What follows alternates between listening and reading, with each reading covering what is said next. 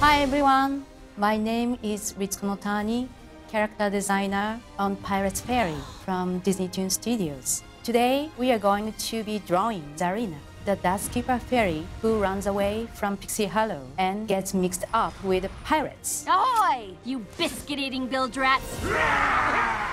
Let's get started. Always start with a circle and eye line and center line.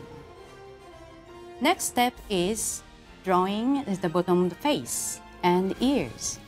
Follow the circle and she has a slender chin. Her ears are pointed at the top and neckline and really thin along and shoulder. Next step is eyes and eyebrow. Eyes is oval shape and on the eye line and draw the iris and pupil and add eyelashes. Eyebrows fit over the eyes. I knew you'd understand. Next step is nose and lips. Nose should be just a slight above halfway between eyeline and chin. Lips should be halfway between bottom of the nose and chin. Upper lip, make it thinner. Lower lip, make it thicker. And she's wearing a thick bandana on her forehead.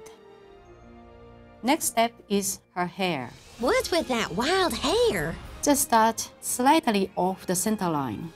Her bangs frame her face nicely.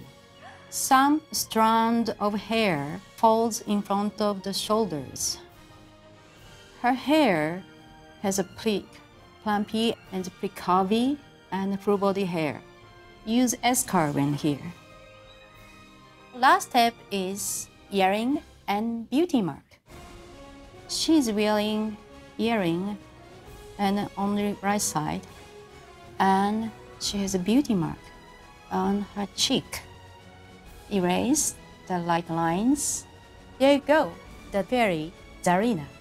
Thank you. Have fun!